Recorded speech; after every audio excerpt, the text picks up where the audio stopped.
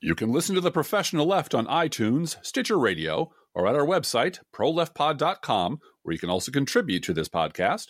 There's a PayPal button at our website, or you can mail us a letter and or contribution at P.O. Box 9133, Springfield, Illinois, 62791. This is the podcast for June 28th, 2019. It's not safe for work. Recorded live from the 500th episode of the Cornfield Resistance, where we never terminate our text messages. It's The Professional Left with Drift Glass and Blue Gal.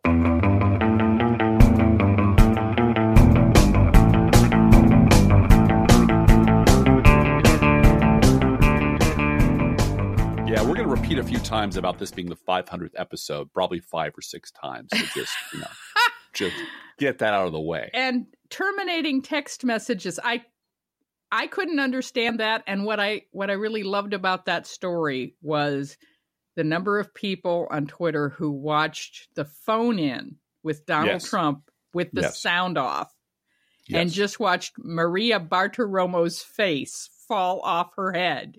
Yes.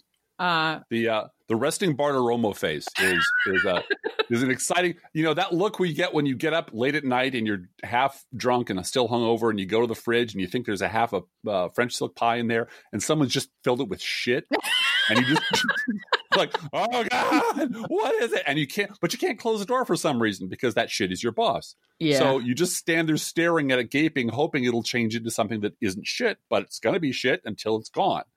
And then you go on to commercial. Yeah. And that shit is the commander-in-chief, so you can't really interrupt him and tell him to shut up, that he's gone berserk and making a fool of himself because all the idiots who watch that show think he's doing a great job. Do you agree with my colleague Carolee that he goes batshit on Fox and Fox Business, where it's, Lou Dobbs is an intellectual, and then saves his sane moments for Chuck Todd, quote unquote sane moments for Chuck Todd and other venues. Does he do this whack job? Is this a show or is this really who he is? I think he's nuts. Uh-huh. I think like most of the crackpot right wing idiots I know, there is one voice, their outside voice they use when they're among their own kind, and there's a slightly different an attempt to sound reasonable, even though the madness is just boiling right below the surface when they're in company. Yeah. So it's a reflex they learned from being taught that you're an awful person when you start saying crazy shit out in public. In private, it's okay. So Donald Trump still has a vestigial little bit of that, but it's mostly gone. It's just he's just louder and more hysterical and more really nuts. I mean, terminate the emails because the lovers struck and the lovers, there were love burning everywhere and they terminated and Mueller should be in jail for crimes. That shit is always, that's the loop in his head all day long, all day long. But before they shove him in front of a camera with Chuck Todd, somebody whacks him up with something and says, just don't take it up to 11, sir. Chuck Todd hates you. You know that he's the enemy. So be on your best, hold your fists up, be on your best offense. Show George Stephanopoulos the fabric swatches for Air Force One, because that's very presidential. Yes. Yeah. Well, this is our 500th episode, and we want to thank everyone who's written and called and sent emails and so forth. We are going to play your phone calls right now, actually. The ones that said thank you and had general congratulations are right here. Hi, this is John Burt in Corvallis, Oregon. My wife, Kathy, and I very much enjoy listening to Professional Left podcast. Oregon isn't exactly a deep red area of the country, but sometimes we feel lonely when we notice how many people around us are still acting as though Donald is a real president. Please keep going, guys. Howdy, this is Ray from Washington State, your bookworm.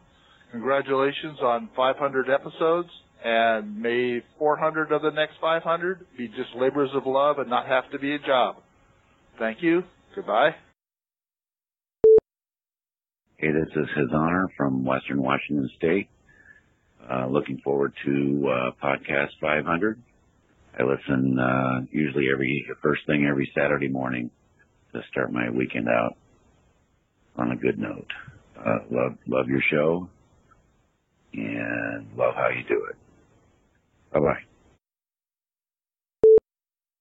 There's fake news, there's corporate news, and then there's real news that you can only get from an Illinois cornfield. Blue Gal, Driftglass, keep giving us the truth with your stubborn indefatigability.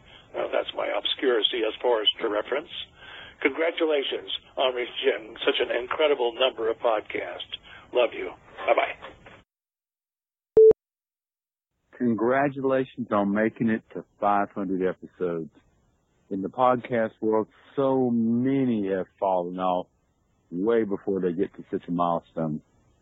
Again, I appreciate so much what you do.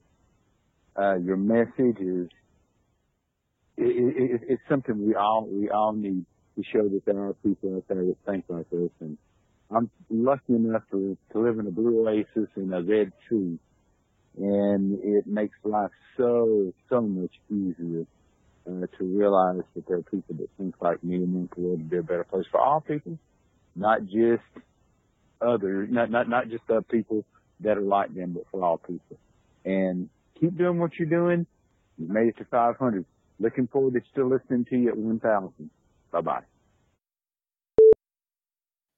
And we have a couple other calls that we'll be playing during the show that are more topical. But thank you, everybody who called in. Our Skype phone number is 217-280-4496. No, that's my Social Security number. Don't do that. No, it isn't. Don't do that. No, it's not. Silly no, man. Close. Really, one digit. What are the fucking odds of that? And we dedicate our show to you. We dedicate this show, to our wonderful listeners, our amazing supporters who've donated everything from equipment to yarn to scotch to cakes to just everything. To building us a website.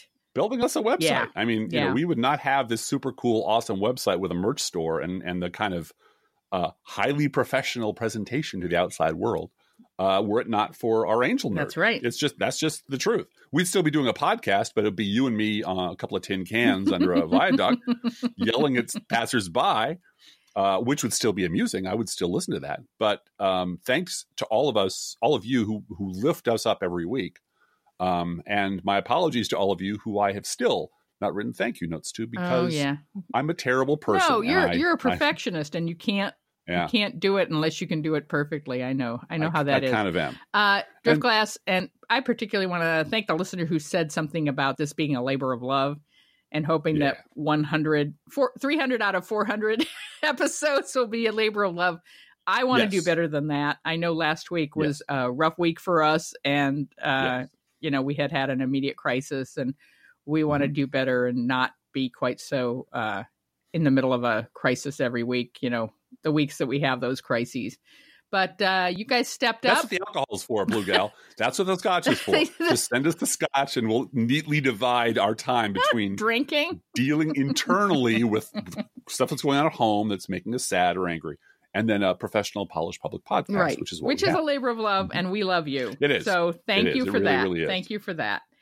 Driftglass, where do you want to go next on our 500th episode? Well, I'd like to thank our many fake sponsors. Not all of them, because we have literally, I went back and looked, we have dozens and dozens of fake sponsors that we just made up for fun because there's no advertising on the show. We don't advertise. We don't sell your email list to anybody. We don't do all the things that lots of other people do. But we do have lots of fake sponsors that we enjoy inventing for our own amusement and hopefully yours. And we have ones that you probably don't remember, like Weiner and Carper Legal Services, which is always fun. And not exactly LegalZoom, which Weiner and Carper advised us was as close as we could get without getting sued. Early adopters to our podcast platform, Croc Blockers. Hey, man, don't wear those shoes. Where the Good Lord Split Ya, Emergency Farewell Party Planners has been our number one hit. That's the one that we go to all the time. And, of course, the classics McGuffin's Muffins and Dukakis Khakis. Yep. They're not good to run in. They're not good to run in. But they're sensible pants for senseless times. They are. And if a gentleman wearing Dukakis khakis were to run for president this time, I would vote for him. I will vote for any sentient being on the left side of the ticket this time around. And I know you believe that too. Although even this week, John Delaney? I would vote for John Delaney. I would vote for the actor playing John Delaney. Wow. I will vote for any goddamn Democrat who, let me be clear, who makes it through the primary process and becomes the nominee of the Democratic Party. I will work my ass off for them. I will vote for them. All the stuff that we say between now and the final decision, that's a family fight. Because here's the thing. The only place left in America where you can have adult conversations about real issues is the Democratic Party. So that's correct. So you're going to have fist fights between family members over health care and over immigration and over law enforcement and over the environment. But you're having adult conversations within the confines of one party because the other party is dead. It's just fucking dead. And let's talk about the debates, since that's sort of right at the top of the list here. I do strongly believe that whoever comes out of this process will be a better candidate for having gone through this process. Yes. The ideas that were expressed on the stage both nights, whoever becomes president as a result of this, whatever comes out of the Congress, these ideas about elections, these ideas about guns, all of the healthcare ideas, the Democratic president of the United States is going to work with a Democratic Congress to get these ideas passed into law. Yes. And so I just really want to advise everyone that if you're fighting about issues and saying, well, so-and-so doesn't believe. Now, granted, John Delaney yesterday was pretty terrible on healthcare. Yes, he was. I really disagree with him. Yes, I do. And I don't absolutely disagree with him. I absolutely will not vote for him as a primary candidate because of his stand on healthcare. Absolutely. Will he put kids in cages? No. Will he pull us out of the climate change? Will he piss off NATO? Let's talk about if a Democratic Congress and a Democratic Senate pass a healthcare bill, will he sign it? Sure he will. I believe he will. He'll be so surprised and shocked that he's president of the United States. Holy shit, I'm what? I got what? I won what? He will sign anything that we put in front of him. He really will. He'll be so thrilled. He'll be the Sally Fields of inaugural address. You know, you like me. You really like me. I love Kirsten Gillibrand talking about how decisions are made behind closed doors. Yeah. And it's important to have a president behind that closed door who's standing up for women's rights. She was particularly talking about. But, you know, I think you put Mazie Hirono behind a closed door with John Delaney and let her talk to him about healthcare. Yeah. She'll come out with one shoe off and a little bit of blood on the end of it, and he'll have signed the healthcare bill. As she walks through the door, she starts taking her earrings off. Like, oh, Jesus. Oh, Jesus. Here we go. Secret Service is just down the hall in the bathroom washing their hands. We don't care.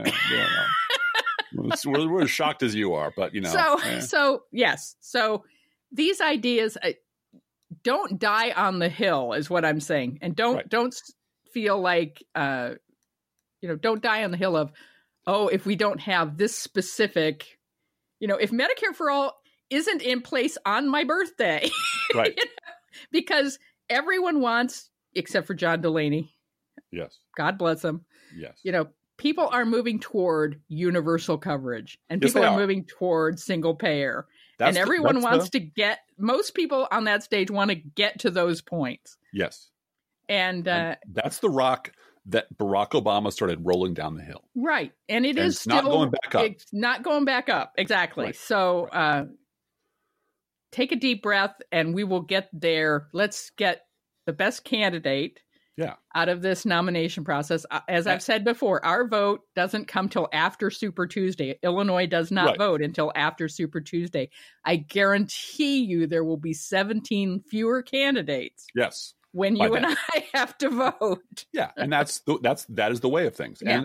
And there was no way for anyone to win a 20-person debate. Yeah, there were wasn't the format horrible? No, it was horrible. Chuck Todd was awful. The format was horrible.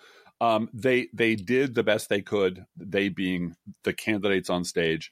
The people on the second night seemed to have learned from the first night about, no, you just have to interrupt. Yeah, yell at them. Just yell at them and keep at it. And because you're fighting for oxygen in a small room. And there was no way to win, but there were lots of ways to lose. Well, and Joe Biden saying, "Oh, wait, my time is up," was an admission of defeat, in my personal opinion. This letting everyone see them on stage together, side by side, insofar as is possible. I'm sorry, there is no other format where some large group of voters or supporters would not be bitching that it wasn't fair. Right. There just isn't. If it were a smaller group, every boutique candidate would be out there talking about being rigged. If it were everyone on stage, so this is what is meant by an embarrassment of riches. You literally have a 20-course meal, and it's laid out in front of you, and it's too much. It's way too much. But there's no way to make it smaller other than the winnowing process. And let's remember that it's June of 2019. Right. It's early. It's really early. There could be more people declaring to run for all we know. Well, there was. So Joe Sestak declared this week. And he did. To everyone's surprise and disappointment. Yeah, Joe Sestak has his own Me Too movement. It's just strictly about him being a candidate. And good for him. I declared this week, but no one paid much attention. Deflex for president. and I think we need to go back into our archives, Blue Gal. Yeah. This is the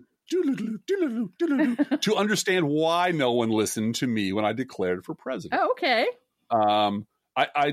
This is because this is a 500th episode, and we did go into our archives just looking for stuff because we've been doing this a long time. We have a lot of episodes, and we started keeping notes.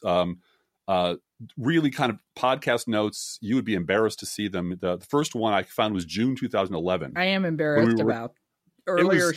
I hope people don't go back to our archives and listen to really old shows. They're Oh no. Well, they can if they want. I mean, if you have that kind of time, may I suggest making a large checkout to the Professional Left. We pay by the month extra, a little extra to Buzzsprout, our podcast host, to keep the archives, because they will delete them after four episodes if you don't pay for that premium service of keeping the archives.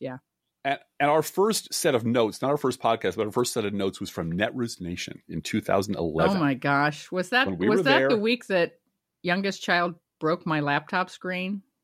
I believe, yes. That was, I'm not sure if it was the same trip where I had a spa treatment. Yes, it was. Yes, it was. Yeah. Yes, it was. You had business to attend to, so I had hotel soap and moisturizer on my face, and I had hand lotion, and I was having a full spa treatment. The two girls were doing your nails, and you were keeping them busy while I was meeting with They can people. do nothing with my hair. It's just gone. No That's hair. a lost cause, pal. You have John Delaney hair, actually.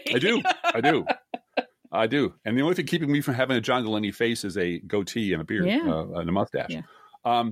So we have, and this was the convention where the Right Online convention was right next door. They were in the same hotel. This is when the Breitbart scumbags would deliberately counter-program any attempt by liberals to have any conference anywhere, just to show up and run through the halls calling us assholes and traitors. But of the few notes we made, I noted that there was a distinct feeling that the party had moved on, that the Netroots was now a thing of the past. There were almost no A-listers there. There were no A-list celebrities. There were no A-list candidates, almost none. There was virtually zero media. When I went to Netroots Nation in 2008 in Chicago, everybody was there. This was the 2008 election. All the major candidates were there. Right. There was international media. The media practically outnumbered the bloggers who were there, international media. This is the same conference. A few years later, there was no media, virtually none. The only TV camera I saw was from Fox 9. And that was Minneapolis versus Chicago. That was a non-election year versus an election year. Yep. And it is a conscious decision that Netroots Nation has made to have their convention around the country so that people can attend from various parts of the country without a lot of expense. And I personally think that's a mistake from the standpoint of having a national message. They should have it in D.C. every year, or they should have something in D.C. every year. But, that is kowtowing to Beltway myopia. Myopia, is that the right word? Myopia. There we go. It's also acknowledging and recognizing that everyone who with a television camera and a newspaper lives in D.C. and New York and L.A. Right.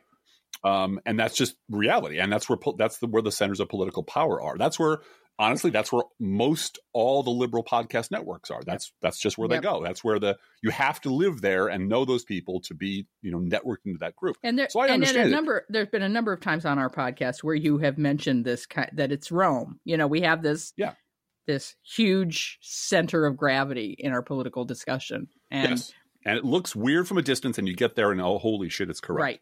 Right, just like Rome. Bad. Right. Yeah. And if this were the Mensa annual gathering, or if this were the Hugo Awards and they moved it all over the earth, every year it's a different city, that's fine. I understand that, because the goal of those conventions is not to attract national political media and make political change in the world. But even the knitting conventions I go to sometimes, Driftglass, are in the same hotel every year, because it's easier to make plans and arrangements and organize yourself that way. So, and I also want to move on to just pulled one letter from the many we received. See, back in 2011, we were regularly reading letters from listeners. We had reached that point where we were getting a lot of feedback from you guys, and a lot of good intel and a lot of suggestions and a lot of, why don't you talk closer to the microphone, Driftglass? So things like that. And we took a lot of that to heart, and a lot of it made us laugh. But we were taking letters from readers, and I pulled one out because I really want to emphasize when this letter was written. And this was in December of 2011. And it's from a listener who called himself Peter Parker, and we know him, and that's his pseudonym. What we want to emphasize, what I want to emphasize, is this is what we liberals out here in the middle of Middle America were seeing and hearing and warning about every day, years before Donald Trump entered the picture. This is the universe that we were screaming about, warning about, setting the alarm, anything we could do to start to sound the alarm. This is the universe that we were being told by people who now call themselves Never Trumpers, but back then they were just called Republicans. We were being told by these people and everyone on the Beltway media that we were crazy, that we were nuts. The Republican Party wasn't like this. That's just alarmist and foolish, and they're just a small fringe. So this is from Peter Parker. Remember, this is from December of 2011, 8 years ago. Just a quick anecdote. My dad is a diehard conservative, and it's very frustrating to argue with him. The thing is that every time he comes out with some bizarre screed like, Will Ayers is Barry Obama's best bud, or Acorn is a criminal organization, I have to already be familiar enough with the lie to debunk it.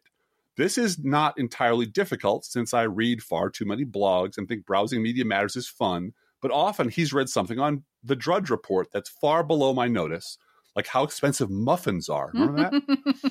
While I'm too preoccupied with things that are actually, relevant to the national security. I'll be blindsided with these faux stories and can only counter them with, that sounds like total horseshit. Honestly, the biggest problem is that when we really get into the nitty-gritty of the argument, deconstructing why he thinks a certain thing and why it is not true, we keep bumping up against facts. Impossible to deny real concrete facts like budget numbers or percentages or what Obama has actually done instead of what Fox News says he has done. My dad, and he is typical of all Tea Party folks in this respect, simply refuses to accept these. He doesn't reject the premise of the fact or argue with the interpretation. He says the numbers themselves are true, but their collection and framing is biased. He just straight up does not believe me. He lives in another world. This is distressing to me, since he's a smart, caring man, and I love him. But the things he believes are simply lies, no way around it. And they often rely on racist premises. Really, Dad, our healthcare costs are rising because of illegals. It's not structural problems with the for-profit system. The worst part of it all is admitting that the country simply will not make any progress on these very serious issues until people like my regressive father are no longer part of the conversation. Wow. Period. That is what people like us were warning about and have been warning about. Back when we were just bloggers, back before we were bloggers, we were just liberals out there in the countryside waving our arms and screaming about this guy named Newt Gingrich and this guy named Rush Limbaugh. And Rush Limbaugh is a cancer on this country, and it's growing every day. And virtually everyone who now occupies a position of privilege in the media, who has a New York Times column and is a conservative, or who has a position out there in the world where they get invited onto panels. These are the Rick Wilsons and the Tom Nichols and the Michael Gersons and on and on and on. People who have a job, whose whole job is to be right about politics. These are the very people who were telling us to shut up and sit down because we were crazy. There was nothing wrong with the Republican Party. Everything was fine. This whole idea that the Republican Party was racist or anti-immigrant or nuts was just bullshit. And Donald Trump proved every one of those people wrong. And every one of those people got a promotion. And that's what's broken about our media, is that you cannot have this kind of conversation with people like that at the table, because they will not admit what the real problem is. Those promoted people are now lecturing the Democratic Party to please select an appropriate, electable, middle-of-the-road white male. It's a center-right country, Blue Gal. To just please them so that they can vote and have their conscience cleared and know that Trump isn't real. You know, Trump isn't their party. Right. If we don't nominate a center-right moderate centrist, we're going to lose the vote of David Brooks. I'm just saying, we're going to lose the support of Tom Nichols. He's just going to walk away. Rick Wilson will just leave in a huff and write another book about what a bunch of shitty people the liberals are and how we have to start a third party called the Rick Wilson Party, I guess. All of these people have been wrong about everything their entire life, and really toxically wrong. These people were not wrong about the weather. They weren't wrong about crops. They were wrong about the rise of fascism in their own goddamn party. The one fucking subject they were supposed to be able to speak honestly and clearly about based on inside information. They got it wrong. And now they're turning around and have the fucking temerity to tell Democrats, well, you know, unless you nominate someone that's to my liking, I'll just have to fucking leave. And my answer is leave. Here's an idea. Leave completely. Go the fuck away. Fred Hyatt, fire Michael Gerson. You know what? The Schultzberger family, fire David Brooks and put someone, for God's sakes, in positions of authority at the pinnacle of American punditocracy who actually knows what the fuck is going on inside their own goddamn political party. The only people who were speaking truth about the Republican Party for the last 30 years was Rush Limbaugh and liberals. And that's the God's honest truth. And it sickens me that we've reached all the way to 2019 and all these people still have a place at the table because that's the way the corporate media wants it to be. Anyway, these never Trumper Republicans get together and endorse Bill Weld? That's a great question. Even just Bill Weld in New Hampshire, you could humiliate Donald Trump in New Hampshire. Bill Weld is a former Massachusetts governor. He's a neighbor. He's a New Englander. He's libertarian. I didn't realize this, but he's a year older than Trump. His hair looks much better. And he speaks in coherent sentences. Right. I do not understand why, just as a tactical matter, they spend their time lecturing Democrats about selecting Joe Biden instead of trying to save their party. But I think I do know the answer to that. Well, that's a question that everyone from Chris Hayes to Charlie Pierce to your humble co-podcaster here has been asking of people on the Twitter, because that really is the only way they'll speak to you, right up until they block you, repeatedly. And the answer is, fuck you, I'm not going to answer your question, and just bypass the question entirely. The answer, I think, really is, and I'd love to hear your answer, but since you asked me the question, I will answer it to the best of my ability, is that they're not stupid. They know that they are chin deep in shit. They know that they have completely fucked up. They know that their party is dead. There's nothing to 90% of their party will support Donald Trump. And Bill Weld will be cast out. The minute Bill Weld opens his mouth and says one bad thing about Donald Trump, he will be run out of town on a rail. And they know it. They really do know their party. They're just liars. David Brooks is a liar. Tom Nichols is a liar. Rick Wilson's a liar. They fucking well know this party. They have been making money promoting the racist assholes who run their party for years. They fucking well know who the base is and what they will tolerate. They know they've lost their party. So they have to do what this mainstream media did in 2016, a variation of it, which is, what's my move after the election? What position do I want to be after the election? Well, I want to be able to sit on the sidelines and say, told you so, told you so. They're not thinking about the good of the country because these people don't give a shit about this country, because if they did, you're right, they'd be behind Bill Weld. They'd be in their trench cleaning up their mess. They don't want to do that. They're royalty, Blue Gal. They're aristocrats. They don't want to get their hands dirty with cleaning up the mess they made. That's my job. Their job's to look over my shoulder and tell me why I'm not living up to their fucking expectations. And they will not. And they've been living a privileged life for so long. I believe it was Charlie Chaplin who said, the saddest thing I can think of is getting used to luxury. These people have gotten used to the luxury of not having to actually do anything or be productive in any way, sitting on their fat asses and opining into the air and having people scribble it down as if it's Holy Writ. And everything that they have said over the years has proved to be wrong. They don't know how to do anything but sit on their asses and bitch about other people's failures. They don't know how to organize campaigns. They don't know how to win campaigns. Now, I will say Rick Wilson was saying, even though he blocks me, I have my sources, saying, well, sure, I've kicked Democratic asses for 30 years, but don't listen to me. Go right ahead. Go ahead and lose. Well, yeah, you won elections by harnessing the worst, most racist, awful people in America to your party and using them as a sledgehammer. That's not an option Democrats have or want. That is who you are. So that's not a strategy you can replicate on the left because you've already cornered the market on the assholes on the right. But they're not used to doing anything but using language to explain why everyone's wrong and everyone should fucking listen to them from the sidelines and getting paid a lot of money to do it. They don't know how to do anything else. I would say that you're right. That the reason they don't do that is that they know that that's a blip on the screen of history, that they could possibly humiliate Donald Trump in New Hampshire, but what's the point?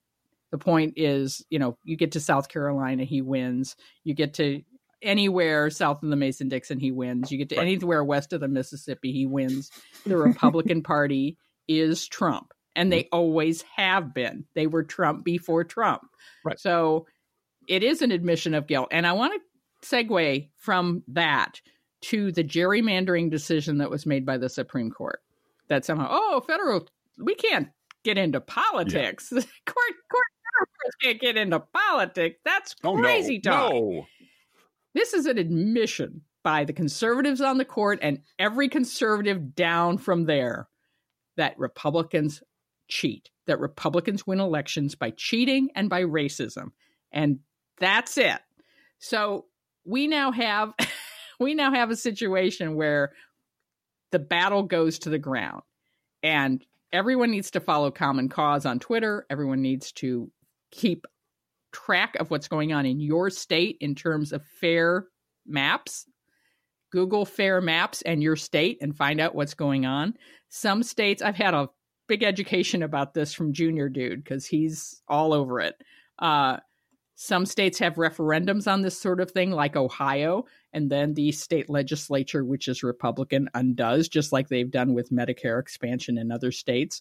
The will of the people has nothing to do with Republican majorities in a state house. So that's, the battle continues. No. But Ohio had issue 1 on the ballot, and it passed. There are, and you have said this, I've said this, Chris Hayes has said this, Republican boots on the ground recognize they hate gerrymandering. They hate Citizens United. They want fair elections. They want it to be one person, one citizen, one vote. Right. They might have stupid ideas about illegals voting and a lot of other bullshit, but when it comes down to it, they don't want politicians at the state house deciding for them who their candidate's going to be and how the election's going to go. They want to have that decision. So this is a place where you can work with Republicans locally and get support and have conversations. And we have to go there. That I was grateful to see on the debates how many of the candidates recognize that the threat to our democracy is not just from Russia. It is from Republicans in the United States who do not want fair elections, who do not want fair maps. So who know that they can't win unless they cheat. Can't win unless they cheat, and they cheat.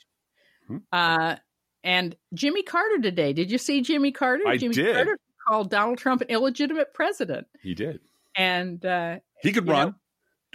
I say he could. He's got one good term left in him. I said the reason that he's the first former president to call a sitting president, quote unquote, illegitimate is that Donald Trump is the first illegitimately elected president if you don't count Bush. Right. And Florida, right? Yeah. And the Broward County black voters who were disenfranchised after they voted. That was a real thing there. That was pretty cool how they were actually able to disenfranchise black voters after the ballots had been cast. Well, see, Blue Gal, here's the problem. That's in the past, and the past never happened. The past is irrelevant. What really happened back then? The left remembers. The left remembers, Blue Gal. The left remembers. Let's move on. I want to talk about immigration, and I don't want to cry on our 500th podcast. So I apologize. I know this has been an incredibly tough week to be watching the news at all from the standpoint of immigration. Let's play Tammy's voicemail. Tammy is our angel nerd and our fan girl and wonderful woman, and she sent us this voicemail. This is Tammy in Austin, Texas, pro-left pod, angel nerd, and driftglass and blue gal fangirl. I'm calling about immigration, family, and history. I'm a third-generation American with a rare last name, which makes tracing my family easy. Family histories are the part of our stories that happen before our character enters the narrative. Talpas was a village in Transylvania and is still there in Romania. In the medieval armies of Hungary, Wallachia, and Transylvania, Talpas meant foot soldier. My paternal great-grandparents, John Talpas and Catherine Ann Martinkovich Talpas, came here in 1918. America's response to my family's arrival, and so many other Eastern and Southern Europeans and Asians, was ferocious. The Quota Act of 1921, the Immigration Act of 1924, the KKK's triumphant march on Washington, D.C. with their hoods up, showing their faces in 1925. My family has been here 100 years, and nowadays, people just see me as a little old white lady. Nobody knows what my last name means or even what country it comes from. My last name is Talpas, and we were hated by white supremacists and nativists, just like the migrants and asylum seekers at our southern border are hated today by about a third of this country, many of whom have family stories just like mine. My story is about ignorance, hypocrisy, cruelty, and my last name. Talpas means foot soldier, and that is exactly who I am. A foot soldier at war against ignorance, hypocrisy, cruelty, and at war for my country and what it must become. The professional left are my brother and sister in arms, and I literally don't know what I would do without them. Thank you, Tammy. And I love how she connected what's going on right now and the injustice that's going on right now to her own family and to American history, the story of America and all of us having come here from somewhere and many of us having been discriminated against. Yeah. This is a story that we are all living through. At this particular moment, we are all alive and all have some control over which direction the story goes.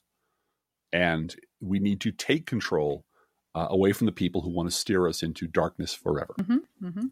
And let's play one more voicemail while we're at it. This one is just somebody who has a language disagreement with us, and so and very kind. So let's listen to what he has to say. Hey, Blue Gal, AD Todd here out of Utah. First call, hopefully. Listening to the current professional left.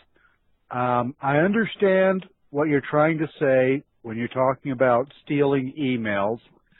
My only quibble is the same quibble as I have when people talk about stealing electronic books. Unless the place that the emails are stored is completely wiped and unrecoverable, it's not theft. It is a copy, yes. It is acquired illegally, yes, but it is not theft. We need new words in our language to describe something like this. Again, just a quibble. Keep up the good work. Keep having fun. Go postal unions. And what was that about the kitty litter? Well, I can't sing, so anyway, goodbye. So yeah, I do think we need new language for how we deal with stolen emails, quote unquote. Right. We need to understand that the laws need to be toughened and strengthened, and election year, election espionage, people need to go to prison for that. Yes, they do. Yes, and that's why paper ballots and mail-in ballots is such a big deal, because mail-in ballots, anyone interferes with that, that's mail fraud, and there are prison sentences for that. So that's a criminal situation. So we'll get there. But thank you for that phone call. Yeah, you know what you don't go to prison for? What? If you and your naked wife and a pool boy decide to meet Jesus's payroll, right? That's right. I remember reading essays by Harlan Ellison in the 80s about Jerry Falwell and what a rotting slab of bigoted meat he was, and how you'll always discover at the end of the day that whatever the hell these fake Christians, these lying, Bible-thumping scumbags are angry about and they're inveighing against, that they are themselves the most rancid examples of whatever it is they're mad about. And Jerry Falwell Jr., who inherited a bigoted segregationist university, quote unquote, from his evil father, has really gone out of his way to be even worse than Daddy was. Even worse. And so when when naked pictures of his wife and a pool boy show up and himself show up, his response is, "You don't know how hard it is to build a business. You never had to meet a payroll." The fact that he can continue to show up on Republican radar, the fact that Lindsey Graham is not just, his tongue hasn't burst into flames by now. The fact that he hasn't been tied down in 5-point restraints and tranquilized for being clearly out of his fucking mind, just the lowest kind of spineless jellyfish, is all any sane or healthy society would need to as evidence that the party in which these people are prominent members needs to be sequestered and slowly killed off electorally. These people can never be allowed near power. These are sick, evil motherfuckers who need to be walled off and until they're small enough to be used as an object lesson to future generations of never let this happen again. Never, ever let this kind of horrible, propaganda-driven, for-profit, Fox News, hate radio, fascism grow up inside your country, because these are the people that almost destroyed America, almost broke democracy. In fact, I would argue that they really have. They've already wrecked democracy. Yeah. What we're really arguing about now is rebuilding to do. A lot of rebuilding. What do we do next? Yeah. And we cannot rebuild as long as these people are on the sidelines lobbing Molotov cocktails at us, if they're conservatives, if they're Republicans, or bitching about how we're not pushing the broom just right if they're never Trumpers. These people have all got to sit down for 10 or 15 years or 20 years or 30 years and shut up. The problem is, this is what we were saying 10 years ago. Yeah. Well, Driftglass, I wanted to connect some dots here. Sure. In terms of this week, Donald Trump was credibly accused of sexual assault for the 22nd time. Yep. And the mainstream media treated it like a non-story. Yep. Like page 12. Or in the book review, you know? Right. Yeah. The Dalai Lama, as I mentioned, is wanting, if there's going to be a female successor to him, you know, she's got to be attractive. Yeah. Jerry Falwell Jr.'s goal in life is reversing Roe v. Wade, keeping women in the kitchen. He's portraying and promoting a picture of gender relations, not to mention suppressing gay people and trans people. There is a connection between all of these stories, the suppression and denigration of women, gays, African Americans, people of color, migrants, all of it. And, you know, we marched in January of 2017 over this. Yes, we did. And saw it and saw what it was.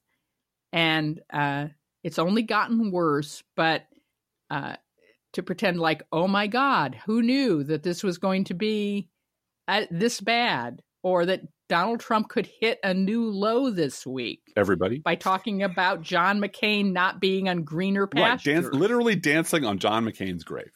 Saying that, in front of the Faith and Freedom Coalition. Why wouldn't he? They're all scumbags together. They're all brothers of that ilk under the skin.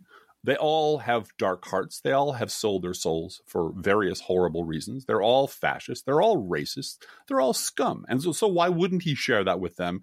And that's the part where you're with a bunch of horrible people and one of them goes way over the line. And there's that moment where, holy shit, are we now this bad? And they're all like, well, I guess we are. And it's funny. But yeah, he said we needed 60 votes. We had 51. And sometimes we had a hard time with a couple. Fortunately, they're gone now. They've gone on to greener pastures, or perhaps far less green, but they're gone. Very, very happy they're gone.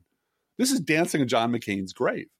And, his daughter, I'm sure, will talk about, whose whole life, I forget who said this, is now a noun, a verb, my dad. That was Charlie Pierce. Yeah. Way to go, Charlie. Yep. That's all she does now. And her horrible husband runs a horrible website funded by horrible people who are an insult to every single thing John McCain ever stood for. Right. And I am sorry that Meghan McCain has a seat on a television show. She should be in mourning. She should be mourning her dad for 2 years, as long as she needs. Yeah. The display that they are putting on her, I think, is abuse. Yeah. And I'm sorry for that. But she's right about this week, boy. Mm-hmm. The statement that he made, I couldn't believe that he could go lower in my estimation than he already was, but he did. And she'll vote for him. And she'll vote Republican. She'll vote for his party. Sure. Yep. Of course she will. Because that's who these people are. And that's who they've always been. And that's what we've been saying for, frankly, far too long. Driftglass, let's continue on with our news roundup. Sure. The House Oversight Committee authorized a subpoena for Kellyanne Conway after she failed to show for a hearing about her alleged violations of the Hatch Act. They should hire Josh Randall to bring her in. Yeah, that's Steve McQueen from Wanted Dead or Alive, Bounty Hunter. If she tries to run, I think we should put Josh Randall on her tail and bring her in, because these criminals, they're going to run, Blue Gal. That's what they do. And what you need at this point is a bounty hunter. A good, reliable bounty hunter with a stellar record of bringing them in, strapped over a horse if necessary. But these people need to be brought to justice. As we mentioned, Donald Trump went berserk on Fox TV, accusing Bob Mueller without any evidence at all of terminating FBI communications and terminating this. That's illegal. That's a crime. And again, he wasn't 25th Amendmented. Everyone shrugged, because that's who Donald Trump is, and that's who the Republican Party is now. The Supreme Court blocked the citizenship question from being added to the 2020 census, and conservatives across the board are decrying John Roberts. Impeach John Roberts against the Constitution. Because he lied. Yeah. And the only thing, I forget who said this on Twitter, as usual, said, everything else you just said, Matt Schlapp, I think it was, who's a Republican. Oh, God. Hey, he is one of the Brooks Brothers rioters. Let's not forget, he suppressed black votes in Florida. Yes, he did. And his wife worked for Donald Trump in the White House. And they're just loathsome, odious lizard people. But the idea that we're going to start impeaching people for lying is one that I hope catches on, because that could be that could change things just a little bit.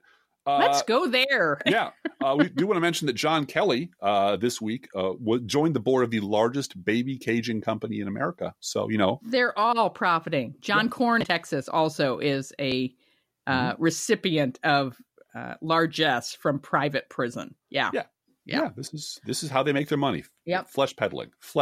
So Donald Trump got to go overseas and represent America along with Jared and Ivanka. It was this long brown strike over the Pacific as he was flying there. Yeah. He marked his arrival in Japan for the G20 summit by lashing out at U.S. allies. He complained that if the U.S. were attacked, Japan would simply watch it on a Sony television instead of coming to America's defense. He called Germany a security freeloader, and he complained about India's new tariffs on U.S. goods. That was right the day after Mike Pompeo had smoothed things over with India. Yeah. And I watched quite a bit of Indian news coverage, and everyone was just baffled because they had one story Thursday that Mike Pompeo is talking to Indian officials. He's working it out. It's going to work out. And the next day, Donald Trump sent a tweet and blew the whole thing up sky high. So why wouldn't he? Robert Mueller has agreed to testify before the House Intelligence and Judiciary Committees in back-to-back public hearings on July 17th. That's the day after my birthday. Yes. Yeah. Happy birthday, Blue Gal. Happy birthday. Yay. And Driftglass, you need to know this. My birthday is Amazon Prime Day. Wow. Okay. I guess we're going to be watching. The loudest voice in the room. Is that right? Sunday night. Yeah, the Sunday loudest. night. It's just called The Loudest Voice. It's loudest voice. Yeah, it's Roger Ailes, and it's the Roger Ailes story. The Roger Ailes story, played by the guy from Gladiator, Russell Crowe. Yeah. Russell Crowe. Yeah, he's trying to outdo Christian Bale. So I wish him all. And you know what? Great. I'm. This is the thing. Unless this is why this actually does tie to Robert Mueller. Yeah. Unless this shit is dramatized right in front of people, like we have reached that pre-literate stage of culture where unless you have stained glass windows explaining what the Bible means, no one's going to read the goddamn book because we don't read long books because they're scary. Let's have that guy interpret it for us. In this case, that guy is Sean Hannity, who just lies all the time and is a racist asshole. So unless things are dramatized, their horror is just blows past people until it comes up behind them and they notice that their country is gone. So I'm very glad that they're making a miniseries out of the many horrors that Roger Ailes has unleashed on this country. Donald Trump told reporters that what he says to Putin in private is none of your business. Look, he's my type, okay? And pillow talk between us is none of your goddamn business, okay? What happens between a man and the guy who's got a leash around him and his face in his crotch and he does it, that's private. That's all private. That's stuff that you have no business. And take anything he does, take a dart, take a pin, put it in any day in the calendar on anything Donald Trump does compared to anything any Democrat has done in your lifetime. And the Republican Party would have already burned the White House to the ground. Absolutely. So any argument on behalf of anyone on the right that either the Republican Party is salvageable or Democrats owe it to them somehow to clean up their toxic mess in a way that suits them personally, that isn't personally offensive, that's more business friendly. More center right is horseshit. You put on the goddamn hazmat suit and you get in there and fix it. And Tom Nichols' answer was, well, unless they pay me a lecture fee, I'm not going to go and tell these people anything. Well, it is obvious to me that the Democratic voters' appetite is for people who will talk like you. Yes. Not people who talk like Tom Nichols. No. And except less fucks. That did disappoint me. Nobody said fuck during the debate yet. I still have hopes that at some point someone's going to say, and this, I still recommend this for free to any Democratic candidate. You were recommending this last night to Joe Biden, actually. I was. Right. I said, if Joe Biden says this, he would solidify his floor at least. And the answer is, the statement is, none of us should be here tonight, which we've said before, because Hillary Clinton should be here. This should not be happening because Hillary Clinton should be president today. The election was stolen from her by the cheaters and liars and thugs and racists. And I'm running for president to get that son of a bitch out of our White House. Yep. And drop the mic. Yeah. That's the statement. We got screwed last time. We all agree we got screwed last time. And I am personally committing to you that I will pry that monster the fuck out of the people's house. And isn't it funny that the person that's come closest saying that is Jimmy Carter? I know. Yeah, well, seriously. He's drunk all the time. The EPA air chief resigned amid scrutiny over possible alleged violations of federal ethics rules. Do we still have federal ethics rules, Driftglass? Well, sort of. They're ethics suggestions. They're like those hang in there. Fridays on the Way kitten posters on the walls now. They're just like encouraging notions that you shouldn't violate the law. But if you ignore them, really, who cares? We're all looters here. We're all going to steal everything we can lay our hands on. So just the 11th commandment is don't get caught. And now the 11th commandment has been repealed because Trump's been caught 1 million times. His kids have been caught 1 million times. Kellyanne Conway's been caught on camera multiple times. Yeah, right. And the rule now is make sure you own the courts and you at least one house of the Senate one half of the Senate, and no one will ever go to jail, no matter how awful they are. Donald Trump's protocol chief has been suspended indefinitely ahead of the G20 summit. Sean Lawler is his name, and he's being investigated by the State Department Inspector General over accusations that he intimidated his staff and carried a whip in the office. Yeah, that was nice. Gotta say, if I worked in this White House, you'd carry a whip for a day. I might just carry a whip around, but for entirely different reasons. Jeff Glass, tell us about the local news items. They're very funny. Oh, our local news is hilarious. The paper's full of happy, fun things and sad things and things that piss us off. But two things I wanted to bring to your attention, because this is where we live. So this is why we understand how the Republican Party behaves and don't need a Trump whisperer, a Republican whisperer, to tell us that this is a center-right country and Rush Limbaugh is irrelevant. We have a local radio show here on weekends called Let's Talk Guns. Let's Talk Guns. And it's just another radio show on a prominent local radio station. Also, our local Fox outlet is promoting the Laura Logan Investigates Specials, a series. Now, you might remember Laura Logan as the woman who set fire to her promising career at CBS by lying about Benghazi. Now, who should be on the scrap heap of history? But no, she has a job at Fox, because of course she does. And with a special report on how Mexican drug cartels control the entire southern U.S. border. And that's what happens on local news here in Republican Trump country. And secondly, there's a local op-ed in our paper. Oh, this was an op-ed letter. Yes. Op-ed letter, I'm sorry. But it is so reflective of many, many, many, many people here that I know. Our paper is now the size of a twig. It's been stripped down to nothing. It's basically obituary, sports, and op-ed pages and a bunch of Associated Press articles. And this 70-year-old guy and his pals are canceling their subscription to our local paper because of the liberal bias and all the fake news. All the liberal bias of the Associated Press. He name-checked the Associated Press as a liberal outlet. Yes. Now, I don't know who this is personally, but I can tell you exactly what he thinks. He thinks that unless his local paper is a printed version of whatever came out of Tucker Carlson's mouth last night, it's part of the great liberal conspiracy. And he and his cranky, bigoted 70-year-old asshole friends, and I know the diner where they hang out. Oh, yeah. And I know what they talk about when they're there. Right up the street. Right up the street. I know these people. And I know that they're going to cancel their subscription because they are so far down the rat hole that they do not recognize how far down the rat hole they've fallen. This is just their life now. And the irony is so many of them have state pensions. And so many of them are on Social Security and Medicare and have nothing to help them survive. Their wives will be in a nursing home on Medicaid. And they don't get it. They survive thanks to various forms of socialism. Right. And they don't know it and they don't care. The food they buy in the diner to bitch over how liberal the Associated Press is paid for with socialism. Yes, it is. Yep. But they deserve it, Blue Gal. The brown people don't, but they earned paid that. Into it. I earned this. I earned this omelet. Yeah. I earned this grits and gravy. God damn it. Anyway. Each week for the past 500 weeks, we have posted to our Facebook page and website an Internet Kitty sent in by you, the listeners. This week's Internet Kitty is Zingo, and Zingo is upside down, but you'll see why. He's a very playful kitty. Zingo eats freshly poured cat food, the ever-popular fake sponsor of this podcast.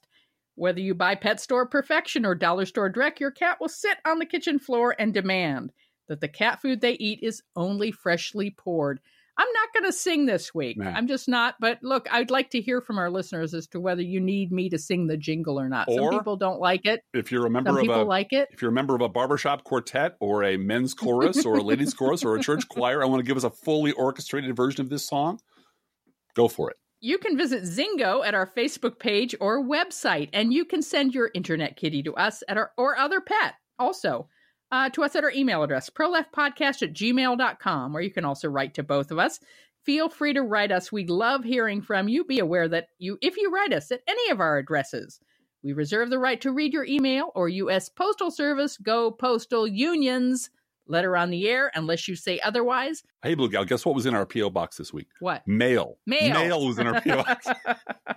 And if I can't guarantee that we'll be using voicemails every week, but if you'd like to call us, I will get your message. The Skype number is 217-280-4496. The outgoing message is a British Skype lady, but it is our number, and I will get your message. Don't forget our gourmet coffee guideline. If you can afford to buy an espresso-based beverage for yourself, buy one for us. This is not charity. This is our job. It's also a labor of love. I will admit it. Approximately 1% of our listeners support this podcast with a contribution, and you can too. See our website, proleftpod.com, for details. Both our PayPal and postal address information is there at proleftpod.com. We have Both Sides Don't merch there too. And we do. That's a good thing to get before the election gets really underway. It's our hot item. You should really order lots of that for your family and friends. Tote bags, T-shirts, bumper stickers, Both Sides Don't. Please share our show on social media, and thank you for doing that. Hey, Driftglass, how are the Internet Kitties doing this week? Well, Blue Gal, the Internet Kitties wish to point out that 500 episodes is like 3,500 episodes in cat years. Let's think about living. Let's think about loving. Let's think about the hooping and the hopping and the bopping and the loving, lovey-dovey. Let's forget about the whine and the crying, the shooting and the dying, and the fellow with a switchblade knife. Let's think about living. Let's think about life. The Professional Left podcast is recorded under a Creative Commons license. Copyright 2018, DGBG Productions Incorporated.